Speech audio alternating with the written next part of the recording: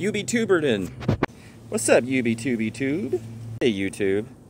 So, you may have bought your panels and then came to a point to where you're like, how am I going to mount these things? You may have even looked up solar racking and just had a super shocking awakening that it's kind of pricey.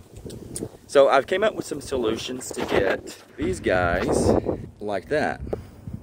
And I'm going to show you some things that I came up with coming up.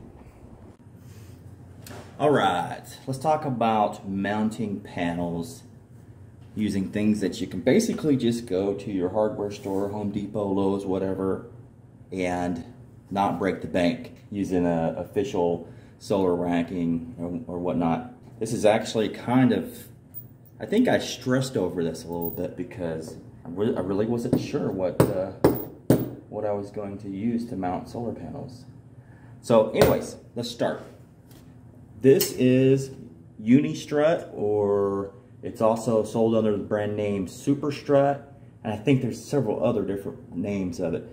But this is the stuff that they use to mount equipment and conduit for electrical work, like on the side of a building or maybe inside of a cabinet or what have you. I think you guys have all seen this. So this is going to be the base of what the panels will go onto. It's not super cheap, but it's not super expensive. Like this 10-foot length right here is roughly about 20 bucks. So that's not too terrible. And I can put 300 watt big ass solar panels on it, like the ones I showed you. And well, using 2 of these. So what I like to do is use, this is made for this Unistrut, Super Strut. This is called a cone nut. And it fits down into this channel and you spin it and it pretty much locks into place. You seeing that? All right. Yeah, it locks into place. And I just got the 1/4-inch ones right there. So on the back of your panels, you're gonna have, hopefully, these slots. Yep. 2 at the top and then 2 at the bottom. There's some bolts stuck in this one. So I think you guys can see where I'm going with this. Those are gonna mount on there like that. The beauty of this is, let me see if I can get them in. Because you're going to have, if you're putting this on something like your roof, whoops. Dang it, I can't hold my tablet and do stuff at the same time. Apparently I killed the video. Anyways, like I said, if you're putting this thing up on your roof, or any roof, whatever. Now this is a small panel, but those ones I have up on my roof are large and they're very heavy. You're going to want to get those things in a place and have something to immediately latch onto, or you're going to risk them sliding right off your roof, possibly dragging you along with it. So the beauty of this is that you've got those sticking out of the back of your panels, and as soon as you get it up on your roof, you're going to lay the panel down and that's going to go right into the channel, and this guy is not going to go sliding off your roof. And when you do that, you get it into the channel, and then you can just reach your finger down there and spin it around and it locks into place. Now, how do we get it cinched down? Well, I use these ratcheting wrenches, and I get behind there, and then you can wrench it. Now, of course, you need space between the back of the solar panel and the surface, the roof or whatever. So make sure to give yourself some space so you can get in there and get that ratchet or wrench on top of that nut so you can cinch it down. And really, it's just that simple. This is the simplest way that I have found It's fairly inexpensive, and it works fantastically. Now, there is a problem. This works great if you're doing a single row, because you can get behind, you get your hand behind there and cinch these all up. Put the next panel on, cinch that one up, cinch that one up. If you have a row beneath, you're not going to be able to get underneath there and cinch these guys up. Well, I came up with a solution for that too. These are Unistrut half-inch pipe clamps, and they're going to come slightly bowed to the shape of the pipe. And all you're going to do is put that in a vise and flatten it out. And it essentially fits into the super strut just like this. Right? You see where I'm going with this? So what you do is, if you got a row underneath, you can still put these on, but just expect you're not going to be able to cinch them down. You could still put them on just to keep your panels in place and not sliding off the roof. And then once you do that, you're going to stick this into the channel and just use some self-tapping screws and screw it into the side of your panel. It's not going to go anywhere. You know, that's locked in. You might have a little wiggle, you know, but it's not going to go anywhere. Now on the ends, you will be able to get your hand in there to tighten this up. So I would suggest putting this cone nut on the ends, because you can cinch that down. That way your panels won't slide. So when you're stacking one next to another one, you would put this on, then stack the next panel onto the Unistrut. Give yourself some space, you know, a foot or so, and strap the other side on, and then you just slide the panel up next to this one after this is on, because it'll continue to, you know, it'll be able to slide in there.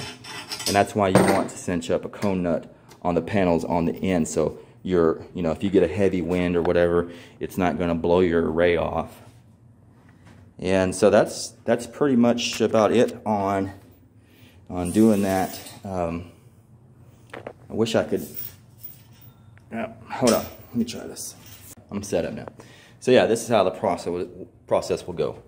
Put your cone nuts on your panel with them horizontal like that, so it's going to fit into your super strut channel.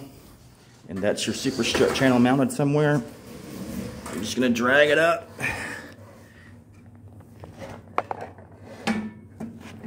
Like that. Now it's not going to go anywhere. It's not going to slide off your surface of wherever it is. Then you're just going to, well, I think I've got these too tight so they won't move around. But you need them a little bit loose so you can spin them inside there. But you're just going to spin that. Of course, you're going to have your strut off the roof, you know, far enough to get your hand up in there and cinch it down. And that's it. And that's going to be on there. So whether you're putting on a roof, or you're putting on a pergola, or you're putting it on a van, RV, whatever, this is a good solution. It'll work. So another thing that we need to touch on is, if you are putting it on the roof, of course you want it suspended up off of the roof. And I went ahead and I bought these roof jacks, and these are official kind of solar racking hardware. I got these for I say cheap, on eBay. They were cheaper than what they would cost if you bought them from some warehouse or whatever, but they were still expensive. I think it was like I think I got 18 with the bolts and the lag bolts for maybe $90 or something shipped. So I bought these, but you don't have to use these if you don't want to. You could use a 2x4 Now this is not a 2x4. I don't have a chunk of 2x4 hanging around, but we'll pretend like this is it. This is. If you're going to use a piece of wood, I probably would coat it with something, you know, to where it's a little bit more waterproof. And I've seen people use these before, and they mount them, you know, like this. And I don't think that's a real good idea, because basically what's going to happen is you're going to have the water coming off your roof, and it's going to settle right here. And over time, that's going to rot. And it's also going to give you more of an opportunity for water to pool up and seep into your roof. You don't want that crap. I would mount them like this. You see what I'm talking about? So when the water comes down, it doesn't have any place to pull up on. It's just going to run right off the sides, and that's exactly what you want it to do. Okay, so we got that covered. And let's cover flashing. Flashing's easy. This is just aluminum flashing that you can buy at Home Depot. It comes in a roll, 10 or 20 foot or something like that. And I think I paid, you know, somewhere around 10, maybe, I think somewhere around $10. It's cheap. You don't have to buy the pre-cut flashing, because it's going to cost you an arm and a leg. You can just get the roll. You can cut this with scissors. It's super easy. So all you're going to do is you're going to use something to lift up your shingle.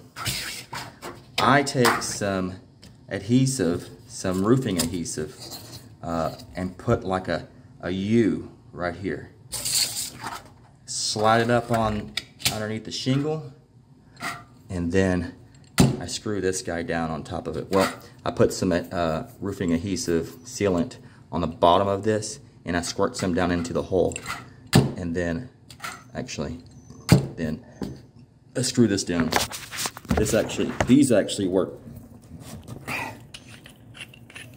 Sorry, I should show you that. These have a hole in there for your lag bolt to go into, or your big screw bolt, whatever the hell it's called, to go down into. And you're gonna screw that to the roof, and then you'll stick those in. That's pretty much about it. There you go. I hope hope this gave you some ideas of how you can mount your panels without costing you a fortune. I know if you're like me at all, you're always looking for a bargain. And when I buy panels, I don't pay, you know, brand new prices, and I bet you guys are probably the same way. I buy them either used or new old stock, and I get them for maybe for a third or a quarter of what the price would be brand new. So that kind of makes me not want to spend a ton of money on racking or anything like that, since I've already got the panels for a stupid good deal. Same thing with batteries. I'm not jumping on Amazon or whatnot and buying batteries. Like, I got these guys off the Battery Hookup. I've gotten individual cells from Jehu Garcia's his little web store. Actually, I got a bunch for free from him, because I helped him unlock his scooter batteries. So he had kind of a bounty for somebody to do that, and I came through for him, and he gave me a super hookup. And so I bought a bunch of individual cells from him, or I used that hookup that he gave me to get a bunch of individual cells. But individual cells are a little bit of a pain in the ass, because you've got to spot weld them all together. These guys like this is a lot easier to deal with. Anyways, so there you go. Like I said, I hope that I've given you some ideas, and see you guys on the next video.